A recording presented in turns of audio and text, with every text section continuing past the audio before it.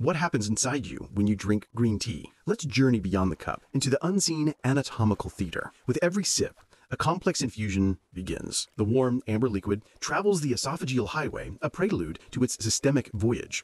In the stomach, it's a bath of potential. Here, heat and acidity start the work of liberation, releasing the tea's powerful biochemical actors from their leafy origins. But the true gateway is here, the microscopic landscape of small intestine. Villi, like countless eager hands, reach out. They usher in the key compounds, the antioxidant EGCG, the calming L-theanine, a gentle touch of caffeine.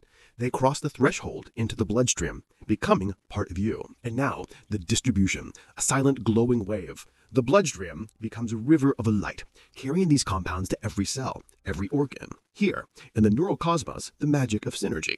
Caffeine arrives, sharpening focus, but it's joined by L-theanine, tempering alertness with serene calm. In the muscles, a subtler tune.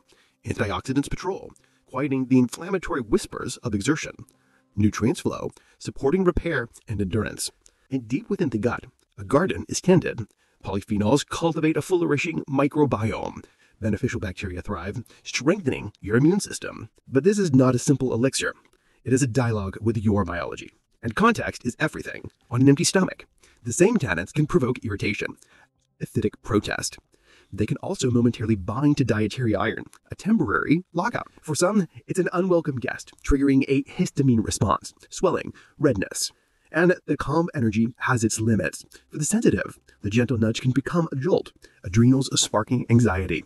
When the wave recedes, a trough of fatigue can follow. So, what happens? You engage in an ancient biochemical ballet, a dance of protection and nourishment, tempered by sensitivity. The key is to listen, both to the tea and to the intricate body it seeks to engage. Thank you for watching, and don't forget to subscribe.